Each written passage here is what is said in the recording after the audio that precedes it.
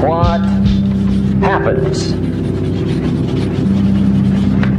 that determines the quality or the quantity of your life. It's not what happens.